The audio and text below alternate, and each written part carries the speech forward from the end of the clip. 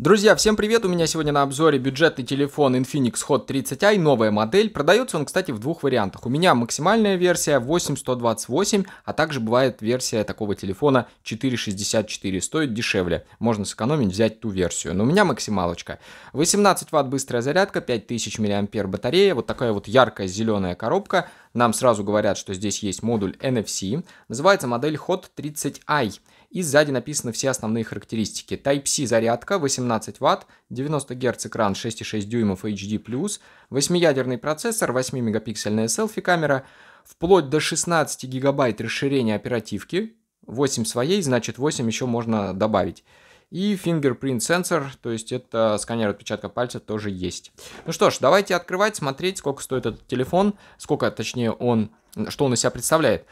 А сколько он стоит, я вам так скажу. Минималка стоит около 10 тысяч рублей. Вот эта вот максимальная версия 8128 стоит около 13 тысяч рублей. Точнее, нет, не 13, около 14, на 1000 дороже. То есть за 10 и за 14 где-то можно взять. Ну, в зависимости от памяти. В комплекте с телефоном есть блок питания.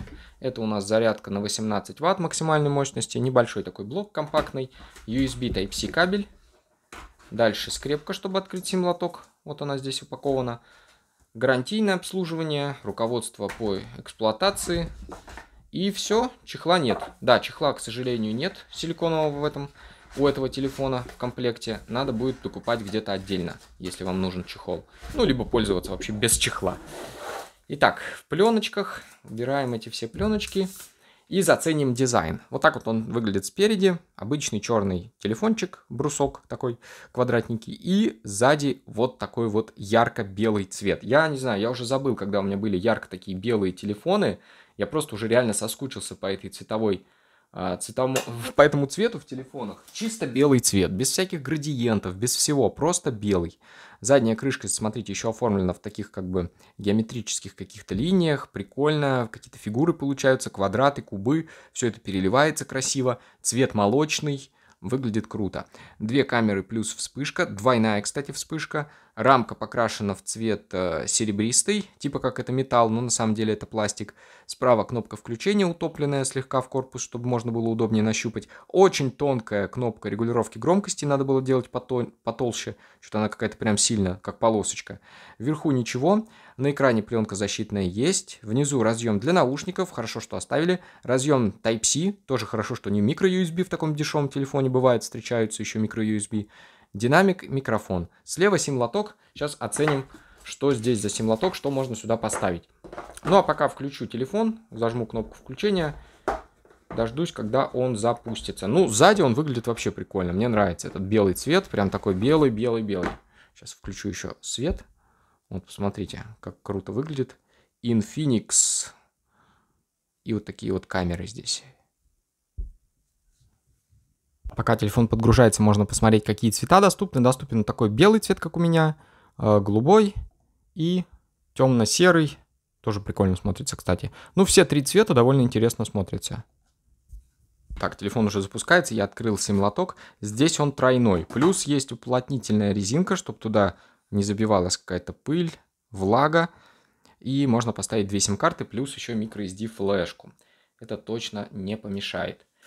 Вот такая вот оболочка, вполне стандартный дизайн для бюджетного телефона. Здесь не дырка, а капля, внизу подбородок и 3 сенсорных кнопки для управления телефоном. Заходим в настройки, мой телефон, видим, что работает он на оболочке XOS 10 версии 10.6 и на 12 андроиде.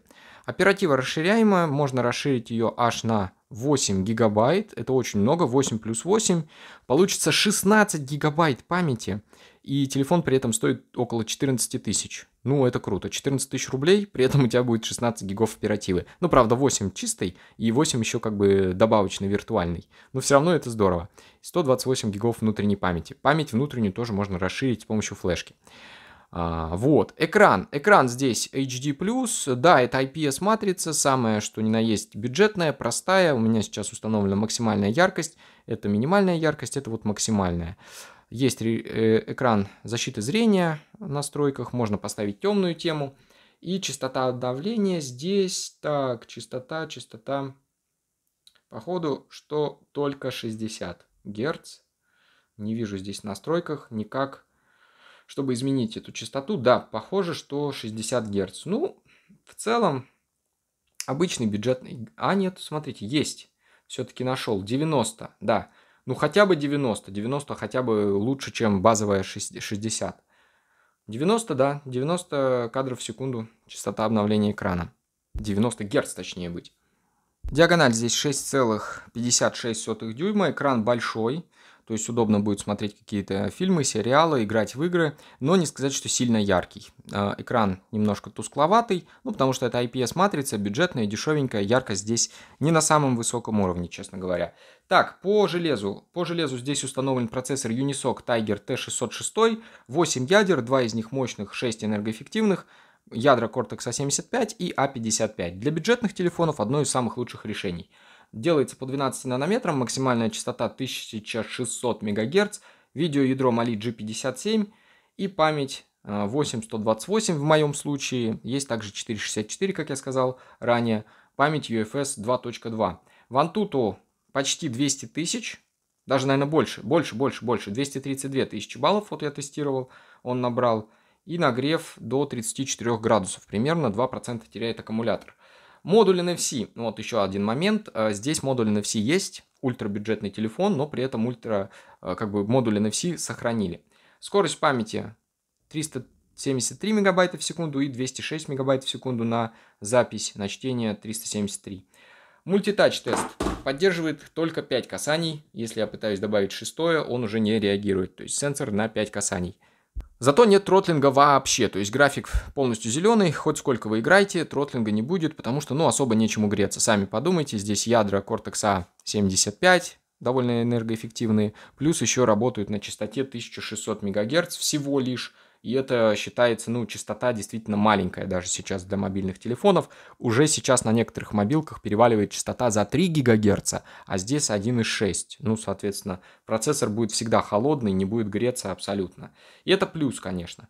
Но при этом он дает какую-то такую нормальную производительность, на которой можно хоть как-то работать, играть, общаться в соцсетях. Этой производительности будет достаточно. Это лучше, чем какой-нибудь бюджетный Helio G35, G37, там вот эти новые пошли, P35. Это все намного хуже, чем этот Unisoc. И PUBG вообще абсолютно без проблем идет на этом телефоне, без каких-либо лагов, тормозов. Все четко, плавно. На средних настройках графики можно поиграть с комфортом, в принципе, с высоким FPS. Так, а если мы сделаем вот так... Машина тогда взорвется или нет, интересно? На ней можно будет проехаться? Опа, нет, не взорвалась. Можно даже ехать. Фига себе, я и не знал. Ай, вот я водитель топовый. Так, вот как играется на этом телефоне. PUBG идет. Вау! В лодку прям... Нет, хотел в лодку попасть. Не получилось. Выйти. А в лодку залезть.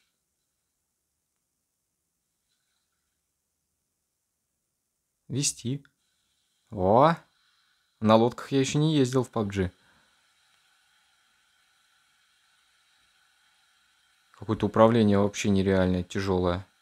Ай! Кстати, ребят, может показаться, что задняя крышка здесь сделана из стекла, потому что такое покрытие реально плоское, ровное, блестящее, как стекло. На самом деле это просто пластик. Слышите, да, как звучит? Пластик, имитирующий стекло. Но как для бюджетного телефона, для ультрабюджетного дизайн вполне себе пригодный. Я заметил интересную странность у этого телефона. Почему-то в синем цвете и в черном они стоят дешевле, чем в белом. То есть по 11 800, а белый почему-то 14. Интересно, почему так? Версия на 64 гига, 9700, 9700 и 9700. 9999. То есть, короче, цены отличаются от цвета еще. Кстати, телефон еще защищен по стандарту IP53, легкая защита от брызг и от пыли. Еще здесь стоит Panda Glass, защитное стекло, типа аналог китайский Gorilla Glass стеклом. Итак, камеры. 13 мегапикселей. Блин, что же он такой скользкий. 13 мегапикселей плюс 0,3 задняя камера и, 5 мегапикселей. Так, по-моему, 5 мегапикселей камера фронтальная здесь должна быть установлена. Ну, 13 мегапикселей без ширика, цифровой зум максимум 4х, видеозапись Full HD при 30 кадрах в секунду, на заднюю камеру то же самое, Full HD 30 кадров в секунду. Есть замедленная съемка, режим видеозаписи, обычный режим фотографии, красота. Режим красоты, когда ваше лицо немножко приукрашается, там смазываются какие-то морщины, покраснения на коже, ну, типа такая ретушь. Портретный режим — это с размытием заднего фона, в фокусе задний фон размыт. И Super Night режим — это ночной режим, обычный ночной режим для фотографий при очень плохом освещении. Кстати, да, фронтальная камера здесь не на 5, а на 8 мегапикселей. Да, не 5, а 8. Ну, делаю фотку. Делаю фотку. Вот такая фоточка получается, 8 мегапикселей. Детализация, конечно, ну, не самая топовая, если приближать картинку, но для 8 мегапикселей, для бюджетного телефона, если тем более за 10 тысяч его взять, то вполне себе сойдет. Так, задняя камера. Да, 13. Здесь нет никаких вот этих крутых 50, 48 мегапикселей. Все по старинке, 13 и все. 13 мегапикселей сейчас очень редко встречается, между прочим, в телефонах. Все больше видим камеры там 108, 64, 50. Вот такое вот качество. В принципе, это как 48 на бюджетных телефонах и 50. Особых отличий нет. То есть все читаемо, текст читаем, автофокус здесь есть. Немножко пересвечивает он. Картинки уходят яркие, насыщенные. Так, и давайте попробуем еще пару фоточек. По фоткам могу сказать так, что этот телефон, знаете, как делает фотки? Он повышает яркость фотографии, снижает контрастность и повышает насыщенность. Вот как будто фотки получаются вот такие. Насыщенные, яркие, но как будто не хватает чуть-чуть контраста. Но в целом нормально, Вот здесь что-то немножко смазано, я какой-то шальной здесь получился. Ну-ка еще раз переделаю. Фотографию нужно ровно держать телефон, чтобы он не смазал фотку. Вот, видите, какой я получился. Кожа такая розовая, как у поросенка у какого-то получилась. И губы яркие. Вот, ну такая особенность обработки фотографий на этом телефоне. Ну, в целом, среднее качество, не ужасное, не прекрасное. Просто на 4, наверное, на хорошо, либо даже на удовлетворительно. Есть портретная съемка, ну и режим Super Night. Видеозапись без стаба, стабилизации нет. Нужно держать телефон очень ровно, если будете снимать что-то в движении. Вот, ширика нет. Вот что плохо. Ну ладно. Динамик здесь, конечно же, один. Звучание моно. Находится он внизу. 3 выреза. И вот она максимальная громкость. Так звучит телефон.